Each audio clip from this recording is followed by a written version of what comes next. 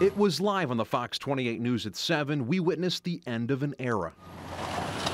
And there it is. The demolition process has now begun. The old Central Fire Station, which stood as a symbol of what was lost in the floods of 2008, came crashing down. The fire department, as well as the construction crews, were nice enough to not only let us inside here on the old parking lot, to give us just the best view this morning. And as far as I can see, I think we're also the only news crew here as well. But we weren't alone. It's gone. It's never to be happening again. Veteran firefighter Joel Miles was here, saying goodbye to an old friend. This was our home, 1/3 of our life. Our families would come visit. We'd have Christmas get-togethers, Thanksgiving get-togethers. It's just, you know, and my family stops by and they want to come to Old Central.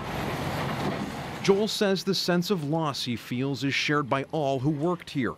But he adds, watching each wall crumble comes with it excitement too.